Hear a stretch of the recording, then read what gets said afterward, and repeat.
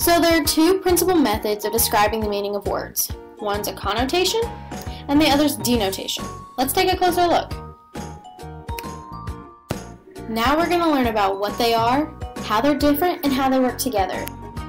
First, we need to understand what a denotation is. It's defined as the literal or primary meaning of a word. The next step is connotations.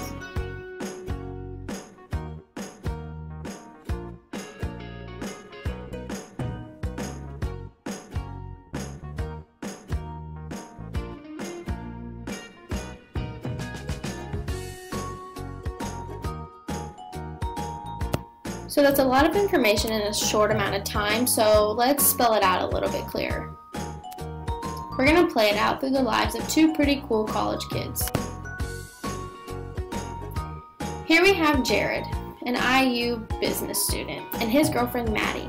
They both have different characteristics that make them them, and when asked, people may describe them differently.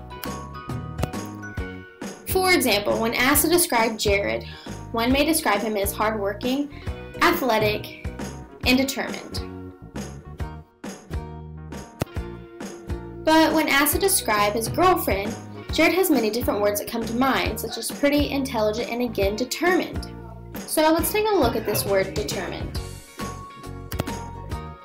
The word determined alone has multiple denotations, such as admirable, polite, gracious, amiable, and peachy, and each one of these words has their own emotion.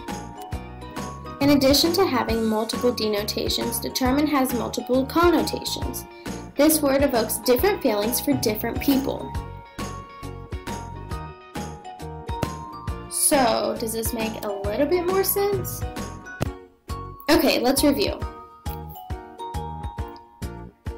The first step is to identify the word and what the word means. And then you can understand its different denotations, and each denotation has its own connotation that you can relate to each word. The moment you've all been waiting for, it is your turn. On your mark, get set, go.